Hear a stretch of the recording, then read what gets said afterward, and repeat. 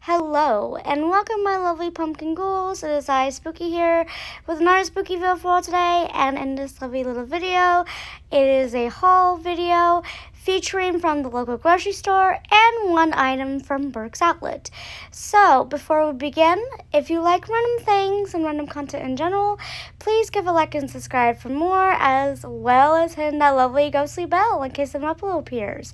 So, let's continue on with the video, shall we? So, this first item is, of course, from Burkes, and it is a lovely little Juicy Couture crossbody bag. I got it for $19.99.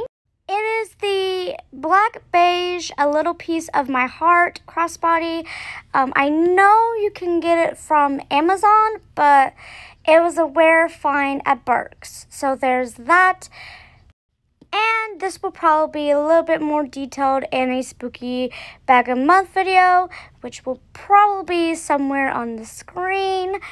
So there's that.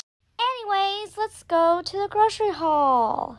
So, my local grocery store has started putting some of their Halloween stuff out, and this is one of them. I got 2 of these. Of course, I had to get one in my name.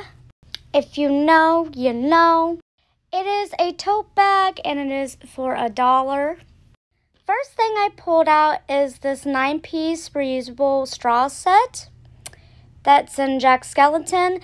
They also have some Hocus Pocus things, but they don't have it out yet, so there's that.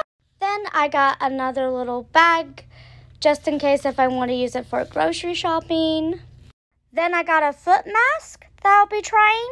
So I'm using this pet waste bag dispenser as an AirPod case, because my AirPod case don't have a lot of decorative cases for it, and it does fit, which I will show you later on.